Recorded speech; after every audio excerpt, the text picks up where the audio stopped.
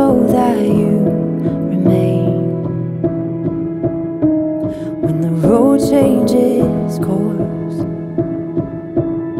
my compass, your voice, and you will not lead me somewhere you've never been.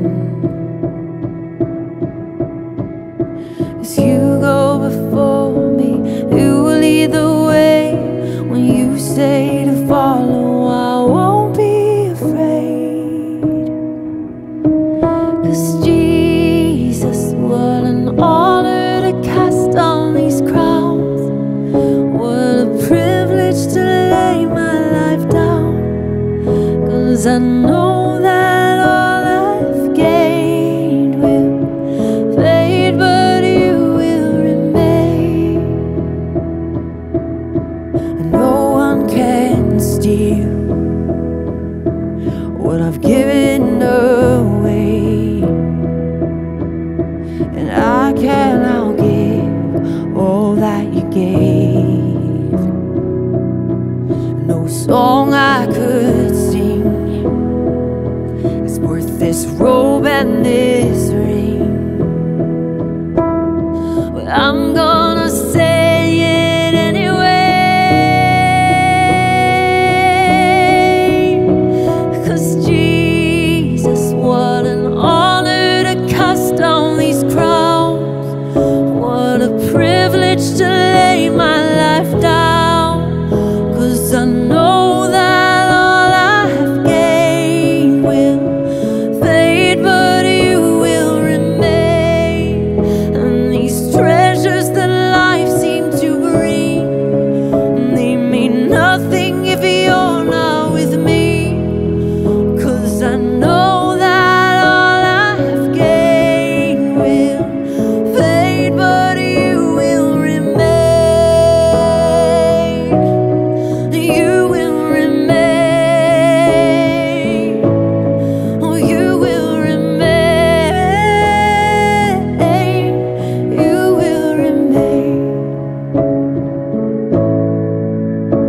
'Cause when I see your face, I wish I'd given more away. So don't let me waste a trial. Don't let me miss the chance to praise. 'Cause when I see your face, I wish I'd given more away. So don't let me waste a trial. Don't let me miss the chance to praise. 'Cause when I see your face, I wish I'd given more away. So don't let me waste a trial. Don't let me miss the chance to praise. 'Cause Jesus, what an honor to cast on these crowns. What a privilege to lay my life down. 'Cause I know that all I've gained will fade, but you will remain.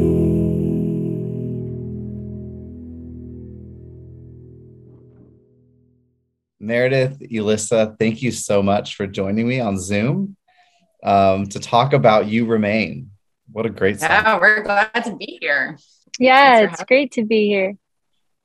Elissa, where are you calling in from? I am calling in from Denver, Colorado. It looks beautiful. It is. It's perfect this morning here. Well, I'm jealous. We're in a heat wave in Nashville, so we're all hiding from the outdoors right now. Same in Atlanta. Yeah. All right. So with You Remain, this song, it took me by surprise, I think, a little bit the first time I heard it, because it starts musically, and maybe you would disagree with me, but musically it sounds so, there's like this level of joy and excitement and hope in the beginning of the music. And then that first verse comes in, and it's so the opposite of joyful. It's like, oh, there's a little pain here. Um, would y'all talk to me just about the journey of writing You Remain? For sure. You want to start, Alyssa, or you want me to? You start and then I'll go. Okay. Well, originally this song was called the Denver song. So I feel like it's very appropriate that Alyssa right now is in Denver. But I remember Alyssa bringing the song to me. And where were we, Alyssa? In my little garage apartment? Yeah, I remember I was here again, actually in Denver. And then I came back to Dallas and brought you the song in your like back house when you still lived in Dallas. Yeah. And I just remember she was contemplating at that time to lay down and like not lay down, but like moving to upper room Denver, which, in Dallas, everything was happening and it was just like this beautiful, sweet time and her, and it was like to lay that down and go somewhere kind of remote, starting all over again was a real challenge. So she was just, that was part of your process, right? Like you were writing that like seasons change and all this stuff, but Lord, you're the one, and so I remember us processing in that little back studio. And then I remember writing that bridge together and we were both just like, yeah. When I see your face, I wish I'd get more away. I'm sure there were so many tears in writing this song. Yeah. And then I feel like I had no idea in that moment. We were writing from her place, of like, okay, what's this look like to just follow the Lord, even when it doesn't make sense. And when it seems like everything should make you stay. And then not knowing that same thing was going to happen to me, where the Lord was asking me to lay down the upper room, which was one of the hardest things that I've ever done. Because it really did feel like my baby, like my people, my friends, my life, like we'd put so much blood, sweat, tears, laughs, all the things into it, creating together. And then to say like, okay, now I want you to lay it down. And so it became like, I remember the Lord gave me a year to process. And in that time, like I remember in the prayer room, just like singing that little, when I see your face, I wish I'd given more away. I think I cried more tears to that song than ever, but it gave me such life and hope. Like it was like, you'll never regret the things you give to God. And I can have full hope that if I give something away to him, that it's worth it all. Yep. And so that's it was my anthem in a time of craziness. I love it. It's such a good perspective shift, I think, too, because so many of us, when we walk through these big faith journeys, we almost act like it's a sacrifice to give, that thing that we love, our Isaac or whatever we're God's asking us to give up. We act like it's this big sacrifice and I'll do it, but it's really hard. But once y'all get to the bridge in this song, and I think that's where any church worship leaders that are listening, I would say like, this is such a good song to lead in your church. And when you guys get to the bridge, it reminded me of the parable that Jesus told, the man that goes into the field and finds the treasure. And what a different shift, because all of a sudden everything was worthless compared to this treasure that he'd found. Whereas we so often go, okay, yeah, God, I guess I'll do it, but it's a really big sacrifice. And we're kind of looking back at what we used to have or where we used to be. This song shifts my mindset into more of a kingdom mentality. And I think that's so good for leading our people in worship. It's like such a good teaching moment to really create an opportunity for someone to say, oh, it's a joy. It's a joy to get to do this, to make this sacrifice. It's a joy that I would be counted worthy to make the sacrifice for you. Yes. Right. Yeah. I think too, that's the interesting part about this song, because like, I remember it was so weird to me to have felt the Lord be like, hey, will you go to Denver and serve at the prayer room there? Right as like, literally I got the call that Michael W. Smith wanted to record Surrounded.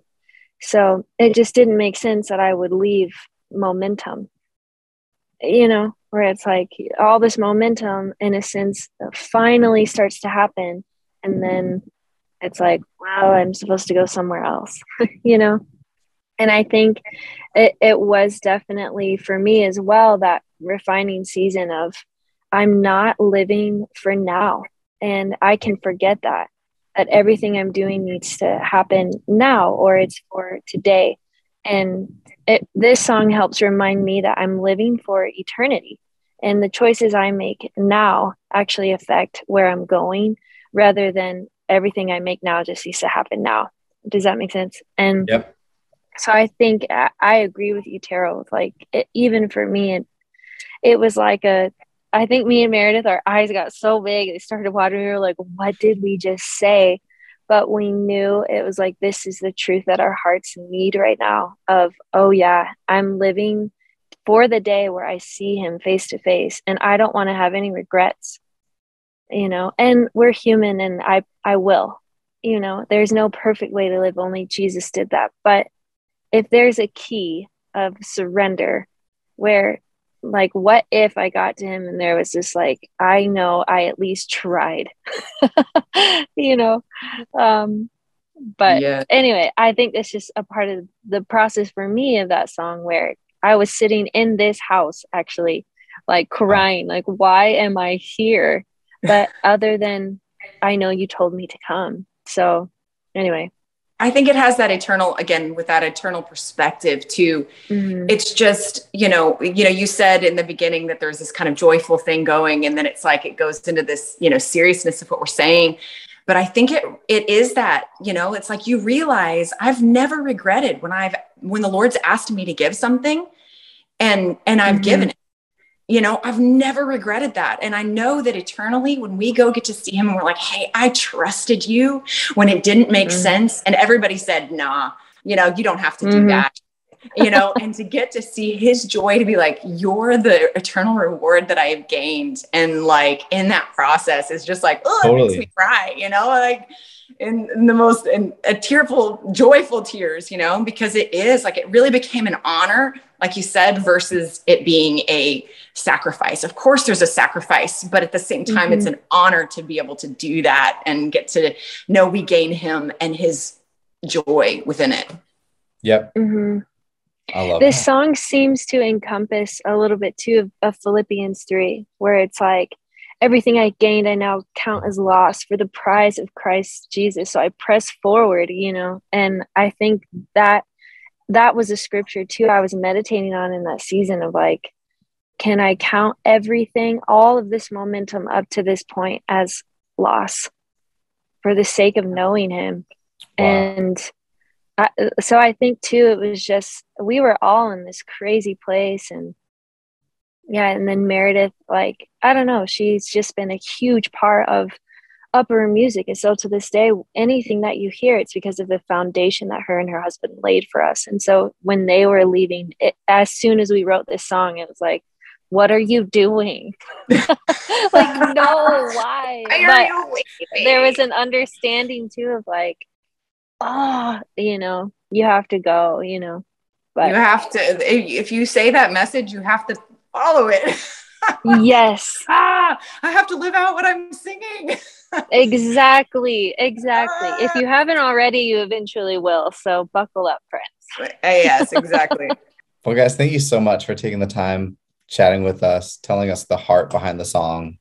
I was really just personally encouraged by it. I think all of us have different just waves to our walk with God, and our family is walking through right now a season that is so I love it. Like we've talked about, I count it as such a joy, where God's asked us to do something really big, and we did it. And then obviously life just got really hard. And so now we're walking through this season going, okay, God, I count it as a joy that he would call us mature enough where he would call us to do something hard, and then we wouldn't see an immediate reward from it. And so it's growing our relationship with him and growing our faith with him. And as I was listening to the song this morning, it was just a huge encouragement to me. And I know it'll be a really big encouragement to the church as well. Thank you. Absolutely, guys. Well, thanks for jumping on with us. Thank you for having us. Of course. Jesus, what an honor.